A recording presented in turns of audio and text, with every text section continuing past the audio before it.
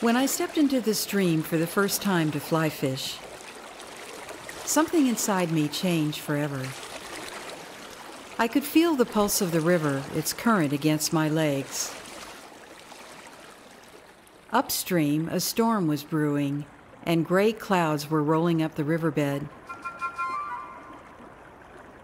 An insect hatch was beginning, and tiny bugs were coming up around me in the water. Downstream, a fish was rising as if to tease me.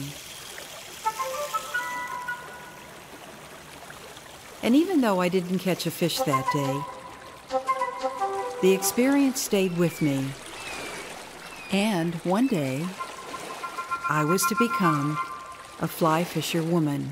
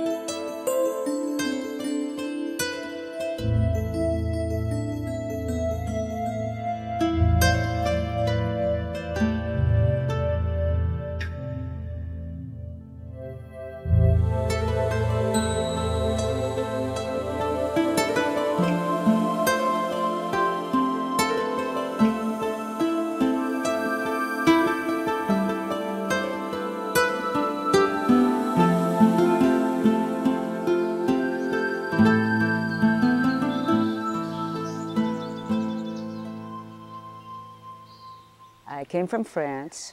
I was raised in a small town at the beginning of the Alps, so we had mountains and rivers and a beautiful lake.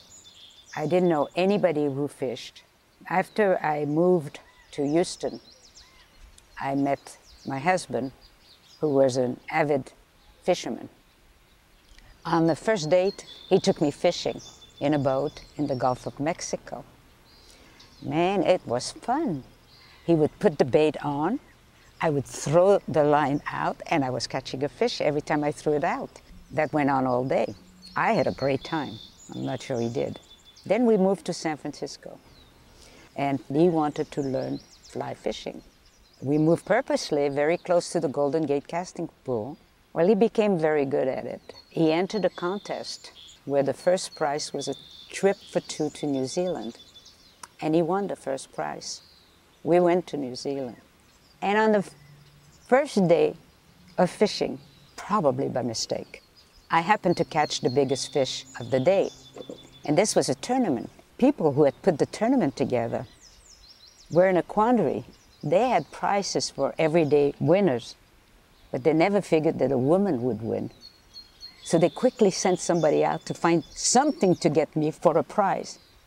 And the next day, the headlines in the papers in Rotorua, New Zealand, were, he wins the trip, she catches the big fish. What really made me decide to try fly fishing, because I always like to fish, is when I saw the panoramic view from the middle of a river. You can't get that anywhere. When I saw this whole 360-degree, I had to learn how to fly fish because I like that view. And you can't have a crazy lady keep jumping in the middle of the rivers everywhere she goes. I better put a rod in my hand because they're going to start thinking there's a crazy lady out there. You got to come take her away. Basically, I grew up in Colorado, and we grew up hiking and camping, and we did some spin fishing. When I was in my teens, my brother and I decided we wanted to try fly fishing because there's a great heritage of fly fishing in Colorado. So we started out with the spin rod. We had a little bubble bobber, then eventually stepped up to the plate at Wally World and bought our first fly rod. We had the privilege of working with some mentors, excellent guides, and eventually just sort of went into the obsessive world of fly fishing ourselves, and both of us actually became guides. You know, in my early 20s, I was working a lot, 70 hours a week, several personal crises going on. But really what happened, I'm standing in the river and I'm fishing downstream to steelhead, which is an anadromous fish, the fish that goes out to sea for a couple years and then comes back up the Columbia system. And I'm just thinking to myself, it could happen that I could catch one of these fish. I could actually swing a fly out and have this wild steelhead grab my fly. It really did change my life. And at the same time, I read Joseph Campbell, and Joseph Campbell said, follow your bliss. I am a nurse, I'm an RN. I started working in hospitals when I was 14, and I think I saw people save all their fun for later in life, and then they didn't always get that opportunity. So that was one day, and ever since then it's just been kind of following after that. I was dating someone who fly fished. When he found out that I had the slightest interest in participating, he invited me to go with him on a trip where I had my first fly fishing adventures. When I realized that I wasn't going to have my friend to fish with anymore, and if I wanted to fish, I was going to have to learn to become independent and self-sufficient. No one wants to fish alone. Part of fishing is the companionship and the camaraderie, and of course telling the fish stories around dinner is part of the process. So I had known about Women's Fly Fishing Club for a long time because I have some friends that belong. This seemed like a natural thing for me to get involved with. My son, who's in adventure travel, was leading trips in Ireland and said I really should come over and take a trip with him. And we were in a bus in Ireland, and we passed a stream, and there was a man standing in the middle of the stream fly fishing. He's facing upstream, the light streaming on him, and then he's casting into the upstream water, and there was just some chord that was struck in me to do the same thing. I like that fly fishing takes me out of the garden where I'm kind of in control and structuring things to just where Mother Nature has taken care of it beautifully, and I just get to be, part of the fan club.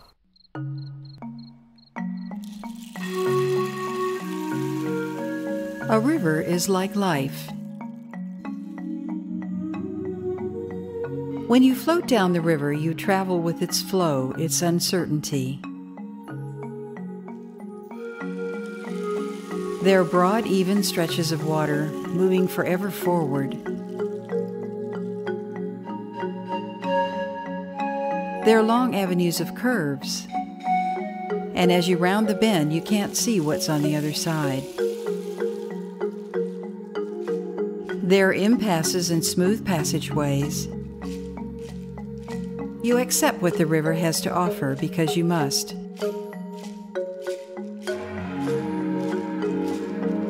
You cannot change it for that day, that hour, that moment. And for a brief time, you become part of it.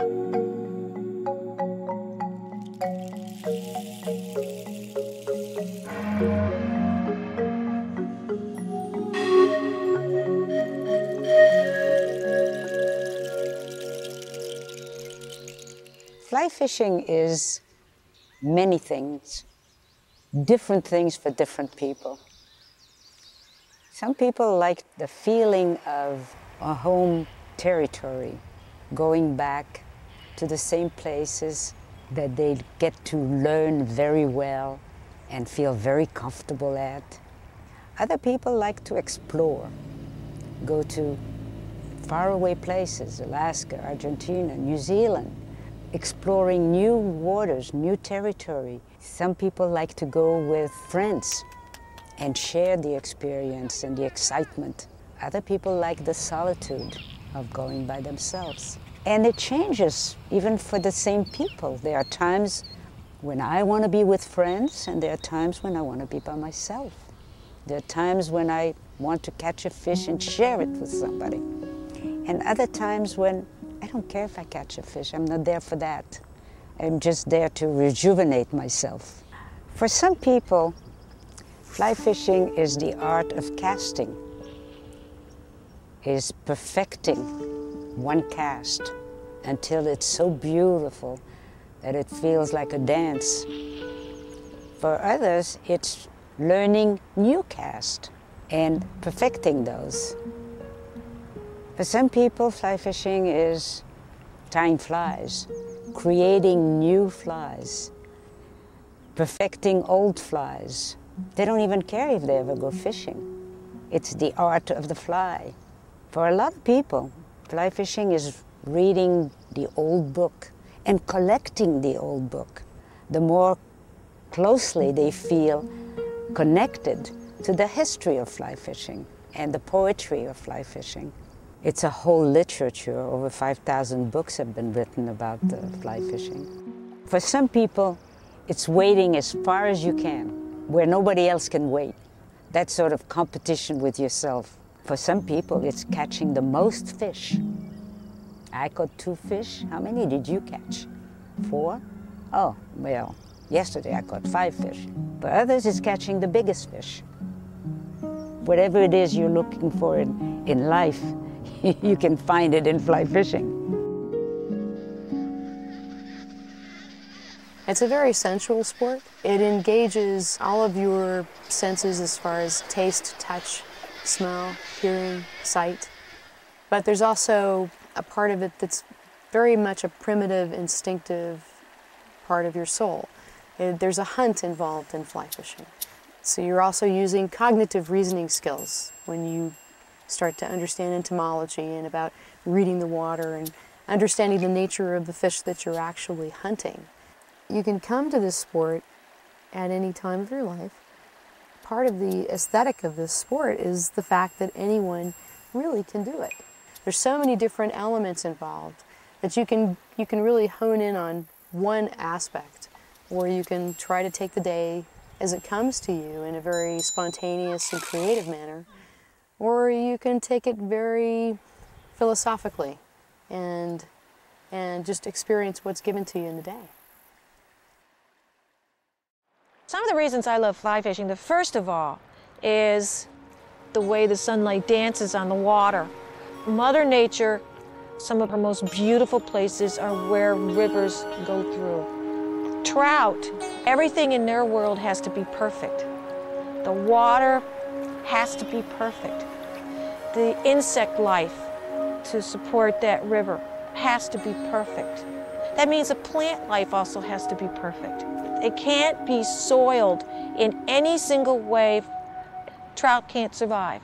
So fly fishing, especially for trout fishing, puts you in the most ecologically perfect, most beautiful places anywhere throughout the country.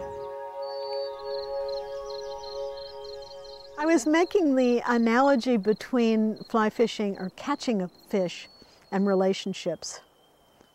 Because when one goes to catch a fish, the most important thing that all the books and all the experts tell you is presentation.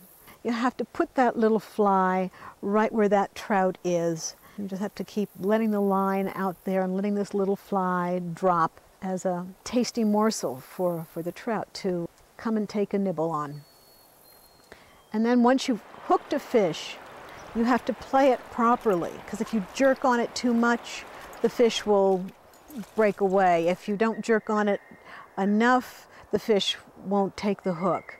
So once the fish has taken the hook, you have to play with it and oftentimes let it run free down the stream for a bit and then carefully haul it back in again and let it go and then haul it back in again. And it's a slow process. It's kind of like getting to know someone, you know. Then when you have the fish close enough to you to put into your net, it's a very gentle, slow process. The removing of the hook is done mindfully and carefully. You have to wet your hands and you prepare yourself. Be gentle with the fish so that when it's released without harm. I don't know if that's an analogy for relationships, because oftentimes that isn't the way it works. There's kind of a thing about the tug or the hookup. It's your first physical contact with the fish. And that is quite exciting. And it's everything you've brought to the table to get that fish to be either tricked, fooled, titillated, teased, or irritated to take what you've presented to him. And that's the first handshake. I think that something that's very attractive to me is the being in this world and waiting for something from this other world to just present itself. I don't feel too terribly sorry for the fish sometimes, because I'm thinking that maybe it's a little adventure for them too. If they're out just for a minute and they see this world and we get to see them, and then we put them back and they swim off happily, and it's just been such a great moment of joy to be in each other's worlds for a second. When I first started guiding, I thought, I've got to show everybody and they're going to love it just like me. And you don't have to be this crazed person to enjoy fly fishing. I have seen a lot of people just come to fly fishing for a couple days a year or whatever, and that's good for them. But for those of us where it does go off the deep end, I think that we get addicted to that charge that we feel. We really only get to feel that when we're fishing, and there are a lot of people that don't feel alive anymore. Oh my God, that's a big one. Oh my gosh, look at him. Look at him. Oh he is, he's shaking. He's just really something. The yogini steps to the top of her mat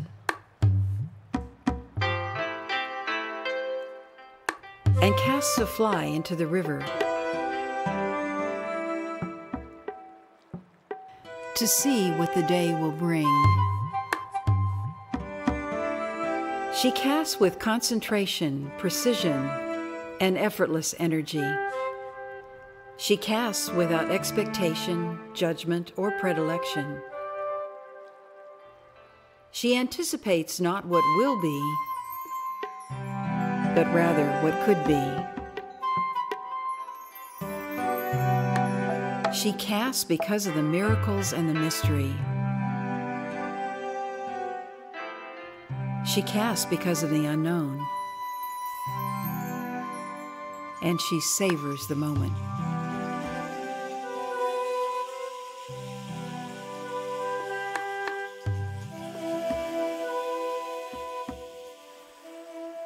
I think fly fishing can sometimes be a little different experience for women than it is for men. I think for men sometimes it's the conquest, it's the physical challenge.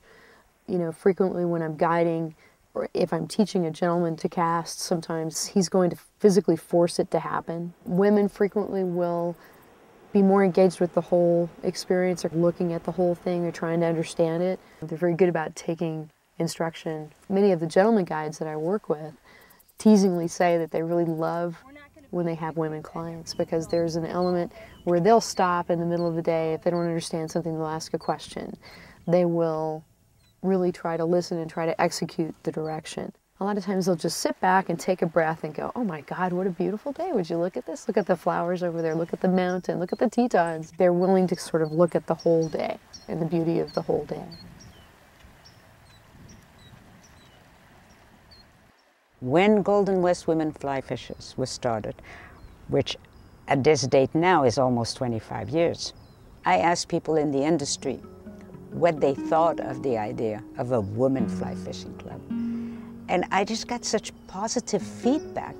At the beginning, the mixed clubs were not too enthusiastic about us being a women's club. And there were some snide remarks being made. Even when we went fishing, there would be men fishing down or in a boat where they made fun of these women trying to catch a fish. You know. But in fact, after a while, when men saw that we knew how to cast, we knew how to catch a fish, we knew how to release it, they changed. They approved of us. And with that came a very strong support from the community. And interestingly, I'll tell you, before then, when a woman went into a fly fishing shop, she would be the last to be helped. She was unseen, practically.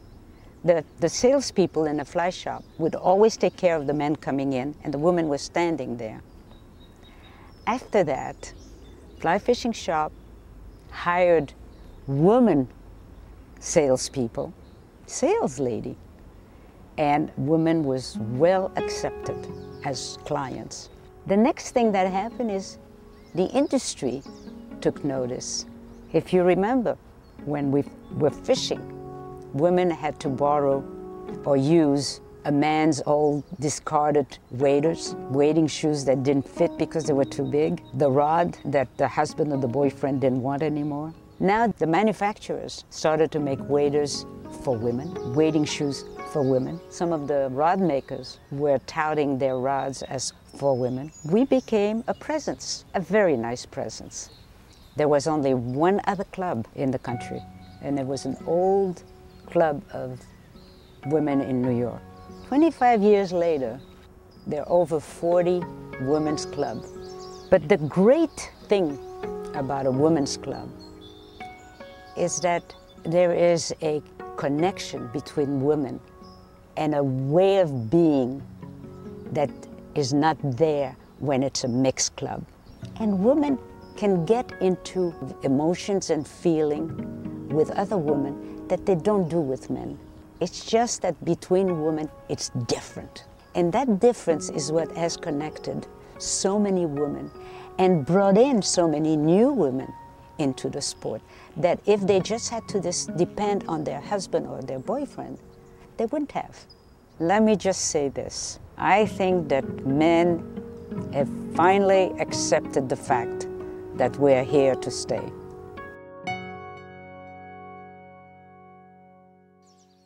One thing that we talk about when we teach our guide schools, and especially our women guide schools, and what we have noticed with women groups, women tend to be caretakers, and they tend to dedicate all their time to everybody else. And so all of a sudden there you are, and you're having this time by yourself, and you're out there in an environment that maybe you would have never, ever thought about. So what happens with women, they're beyond their comfort level.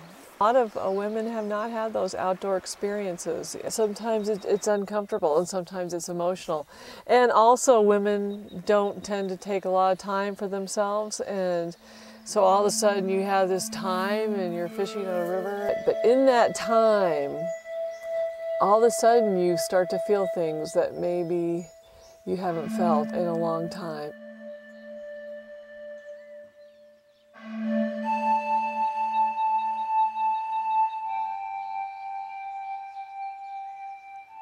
I think that's why this is a sport, a passion, a lifestyle that really is attracting women now, which is so great to see. So great to see. One of the reasons, I think, that more and more women have gotten into the sport is because the sport has become much less bloody.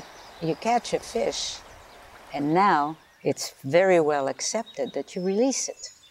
It's called a catch and release. Now, for a while, there was some controversy that it was a cruel sport because you are using a hook and you're hurting the fish. And in some case, the fish may even die if you release it. My feeling is, and I don't know how well supported by science it is that the hook, particularly when it's barbless, which means you've pinched the part that would really stick in, usually is caught in a part of the mouth of the fish that doesn't have nerves. Therefore, we think that the fish is not hurt. I also think that the catch and release has made a big difference in the sport. Women are much more comfortable releasing the fish and knowing that the fish is going to be there for our children and grandchildren. Oh, I'm so excited about women getting into sport. These guys knew in the early 1700s and 1800s, you know, when they sat out there and they're dapping their little fly on the water. They knew that long ago and kept it a secret. Honey, I'm going fly fishing. This is what we men have to do. Of course, she said to us, okay, honey, go right ahead. Well, baby, move over, because those rivers have been discovered and there's no way you can hide this secret anymore. Mama has come.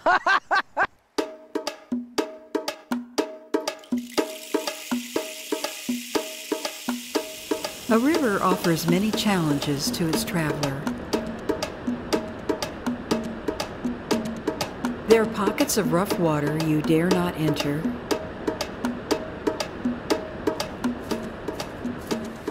There are swift passages with rocks and boulders.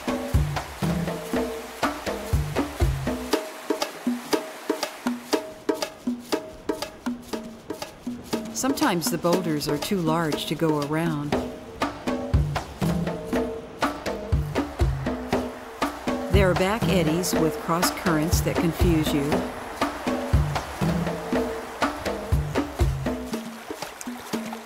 And blissfully, there are long, still, calm waters, and the wading is easy.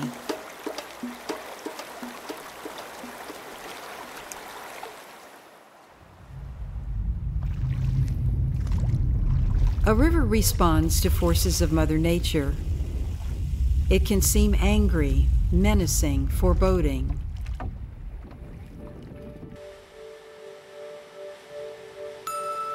It can be vigorous and energetic.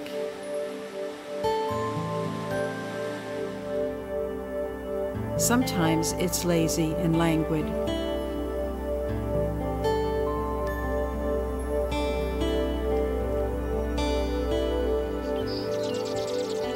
It can be full of solace and reflection.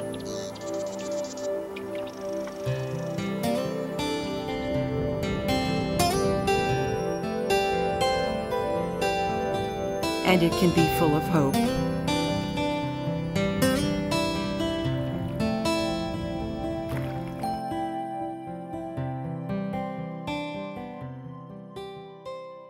Well, in my book, I think it teaches you patience. If anything is going to go wrong fishing, it will. The hooks will get snagged, the line will get snarled, you'll hook a log, you'll hook your waders. So you have to learn to be patient, and you have to learn to expect that things aren't always going to go your way, which is, of course, another lesson in life. And I think another thing that to me has become apparent is that one needs to get into the rhythm of nature. You need to be mindful of the place that you're in and the conditions. Another thing that has become very apparent to me is that nothing stays the same. So if you think that the fly that you had on 10 minutes ago is still applicable, and the wind has changed, and the hatches come up, then you have to be prepared to be flexible and make changes as well. So it teaches you flexibility too. So I was learning how to fly fish, learning skills, but it was a moment on a stretch of river, to this day believe it was like a nirvana. The day was beautiful. It was in June. The river is prolific with insect life. Beautiful elephant ears. I swear the little flowers were like little orchids and wild berries. Now I finally walk into the river. The river looked almost like topaz, the way the sunlight would hit and dance through it, and I could just see these gold reflections. At that moment, that precise moment of beauty and Mother Nature, it was a perfect moment for me. It made me realize that there was something wrong in my own life at that moment. And it had to do with, I've been in radio broadcasting over 20 years in the world of promotions.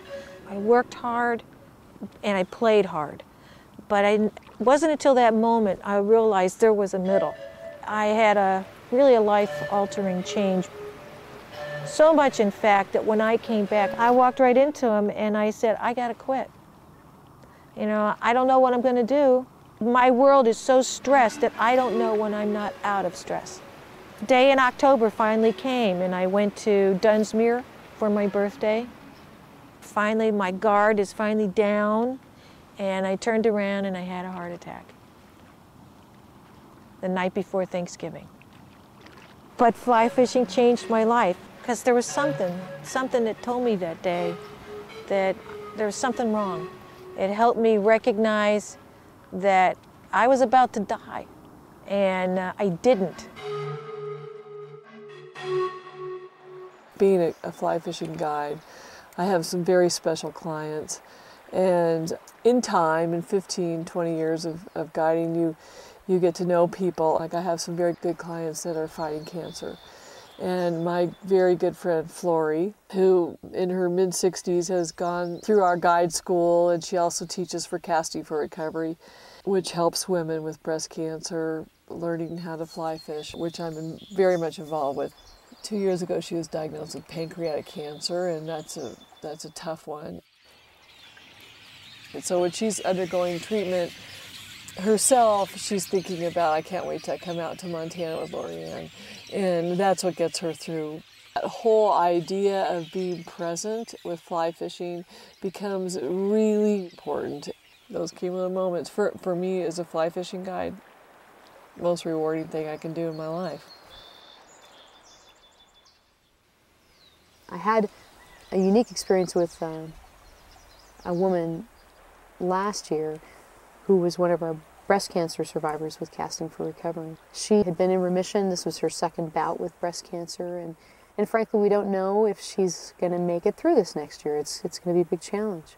So it was a real privilege to have her out in the river. She was so excited to be out there casting, and we did hook into a nice fish. It was her first fish on a fly rod. So it was a real honor to be there when she had that experience, and she did a great job fighting the fish. We netted the fish, and we held him in the water. I just told her, I said, you know what? You caught this fish. It's your privilege now to let him go and let him live. It was really something because I held the net for her and I showed her how to hold the fish gently and wet your hands and make sure he was okay. And she held that fish in the water just for a brief moment, and he settled down. And I said, just cup your hand underneath his belly and he'll let you know when he's ready to go. And she held him right there, and he just parked right there between her legs just for a couple of minutes and then just swam off. And she looked up at me and she said, how like life.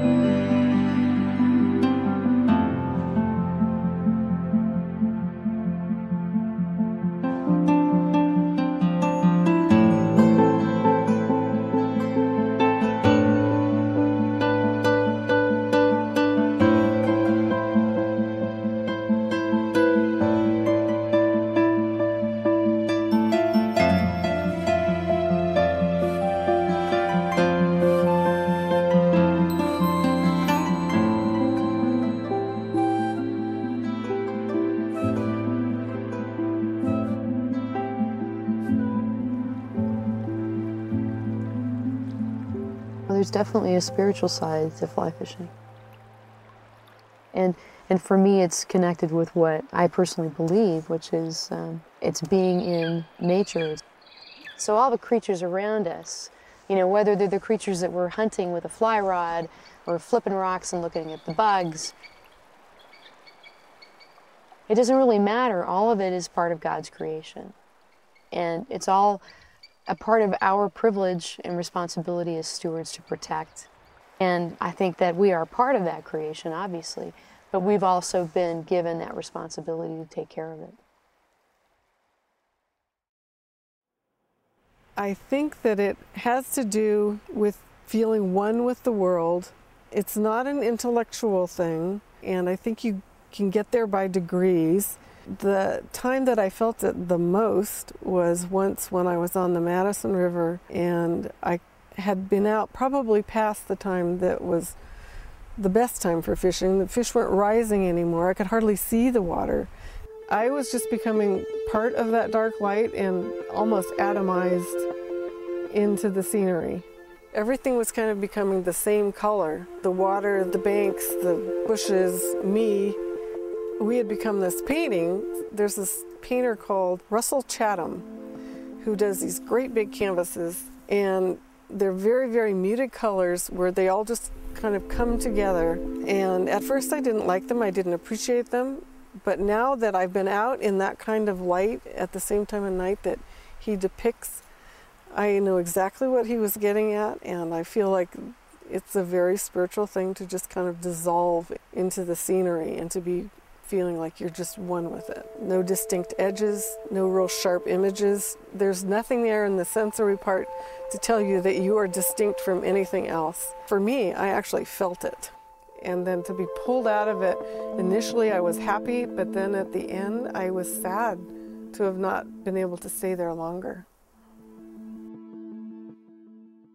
Something happens when you're fishing, and I think that we try to articulate what that moment's all about. And for me, I was raised Catholic, and I went back to the church after 25 years to talk to a priest, and he goes, "Where have you been?" And I said, "I've been on the rivers and in the mountains and on the lakes." And so for me, that's where God is, that's where I'm present. It's a gift, that closeness with yourself.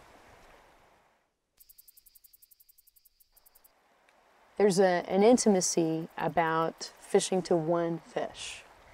And a couple of years ago, there was a fish on Flat Creek that was kind of driving me a little crazy because I just couldn't get him to eat, couldn't get him to do anything. And so I really structured and set aside half of the season, which is a very short season on Flat Creek. And every time I would fish, I would go over there and try to find him, watch him. But one day I just simply sat across from him, and for about 2.5 hours, I just watched him. I didn't present a fly, I didn't throw anything at him, I didn't move. I watched how he dealt with his environment. I was able to see what his comfort zone was to pull out of the bank, and what he liked to do when the sun started to change, what kind of food he would come up and take. In that amount of time of just sitting there and just being in his environment, sitting in the water with him, and just observing him, it was a tremendously intimate experience. I had learned a little bit about his particular individual personality, about how he engaged in that little tiny 2-foot by 6-inch window that he lived in at that particular time of year. And when I did finally catch him, it was a particularly special moment. Never need to fish to him again, but I do go and look for him. And it's interesting because I know where he is, but now that I've caught him, I have no desire to really even present a fly to him anymore. There's kind of a gentleman's agreement between the two of us. I really respect him. He's a magnificent fish. He's beautiful. But I'll go by and I'll sit down across from him for a few minutes, and then I'll leave him alone. When you are out in the river, particularly when you're wading in a beautiful river, surrounded by mountains and trees and birds and flowers, and you are focused on your casting first and then on catching a fish, you think of nothing else. It's like meditation.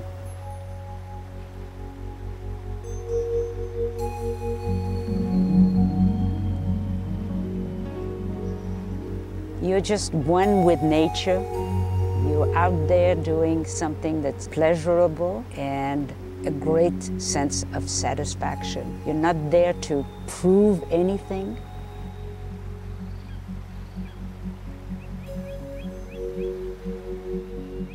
It's also a sense of getting away from it all and just being who you are.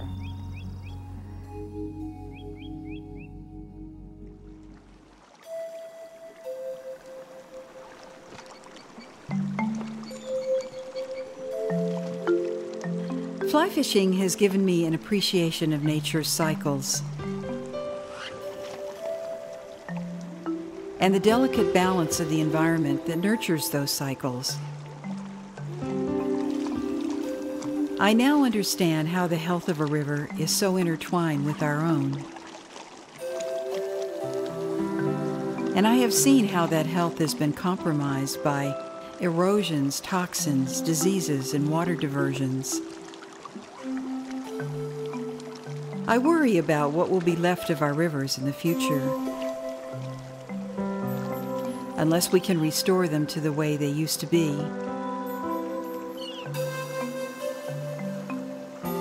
Like life's passages, the cycle of a river flows through eternity.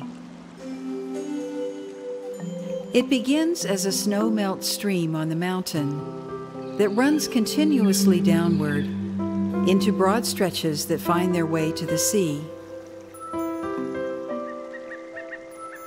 At the sea, the water becomes the rain and returns to the hills of its youth, to become the stream into which we step to embrace what we have found through fly fishing.